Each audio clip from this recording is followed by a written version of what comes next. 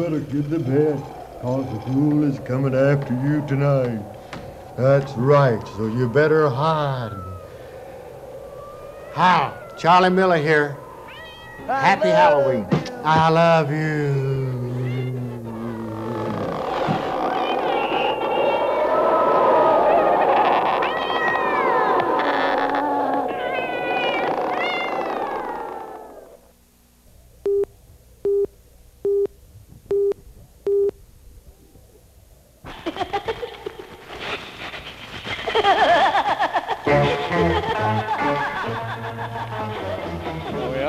Over there! Hey, I won't believe Halloween's coming up in just a matter of, look at all the people coming in a matter of minutes over there. Hey, you ought to leave that studio door open. We're having a big party here tonight you won't believe. And we having a good time. I gotta lay some things on you.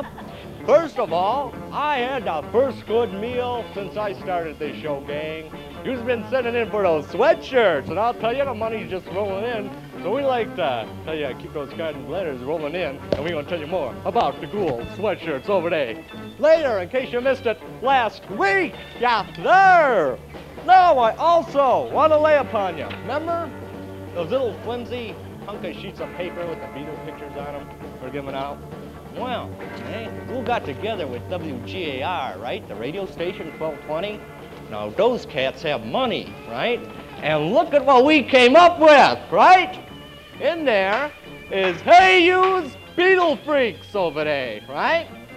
And you open it up, and there's some more exclusive photos. Oh, don't hit the chip glass on the floor. Makes the camera bounce. And we got some more exclusive photos of the Beatles over there, right? And also some of the Ghoul. Remember we did that Beatles special many moons ago?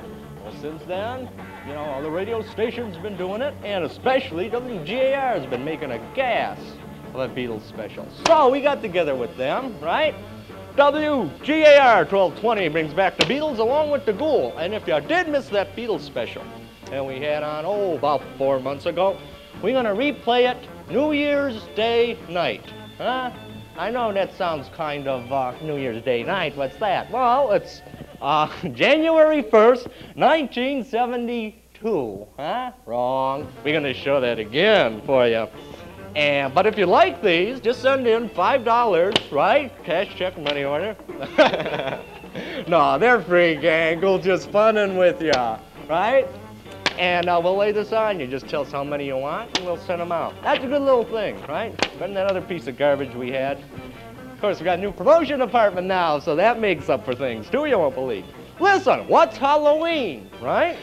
Without the great pumpkin. So follow me. The Ghoul's gonna show you the fine arts of carving a pumpkin tonight.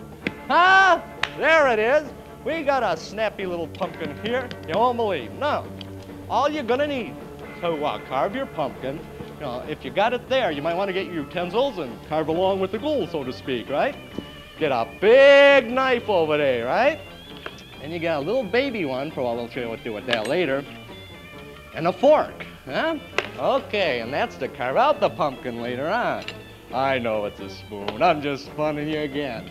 Now, what you do with the knife, first of all, you can practice knife throwing. No, just kidding. No, you see what you do first. Hey, that wasn't bad, was it? Wait, let me try it again. Jim-booey, jim-booey. Ah, all right. Hey, no pumpkin's complete without a scar. I mean it. Now, to save time, I already did it, but I'll show you. You just cut along the top there, right? And then you pull off the top. Hey, and there you got it. I'm telling you. I mean, it's a pumpkin, folks, but that's obscene. I mean it. Now, listen, a lot of you think the pumpkin's just to carve out, right? I'll tell you what you can do with all the stuff inside. First of all, with the seeds. Now, that's something in itself. Figure you're out on a date with a girl, your first date, right? Want to really impress her? You show her how many seeds you can jam in your mouth and spit them out one at a time, right? I mean, that'll really get her. You can bet your life when you call her for another date, she'll say, yes, I will. Or suppose you're out with a bummer, right? And you want to gross her out? You shove the seeds up your nose and sniff them back at her, right? Yeah. And you can bet your booty she'll never call you again. Hey. Or you can eat them, too. Ha, patooing. You know what else you can do? you take all this garbage, right? Zap, whack around. Oh, sorry for it. Hey? And you stuff in an old white sock and send it to your homeroom teacher. Yes, sir. Well, I'll show you the truth. Now, if you, if you don't want to do any of those things, you can carve the pumpkin. Well, I'm going to tell you something. Every Halloween, I do this, right? It's Ripley's Believe It or Not time and Yippee-Ki-Yay-Oh! I do this every year. You know what happens? I'll tell you anyhow. I get a magical pumpkin, right? You're going to see, throughout the show, I'm going to carve it, because if you want to do a good job, you know, to get the little face in and everything, all around over there, you got to take your time. So I'm going to be carving it throughout the show. But I guarantee you, my pumpkin will... Hello! My pumpkin will be different from your pumpkin, as you will see, because I make magical pumpkins. So I'm going to start scooping it out, or just get in there so you can see the fine technique of pumpkin scooping. While we see Frankenstein conquers the world. Oh, that feels gooky, man. I mean it. Hey! Hey, a little bit for the crew over there. Just love it. Oh, yeah. Don't you Wait a just minute. love it? Don't you love Hey! it? Don't you love Cut it? that out. Oh, yeah. Don't you love it?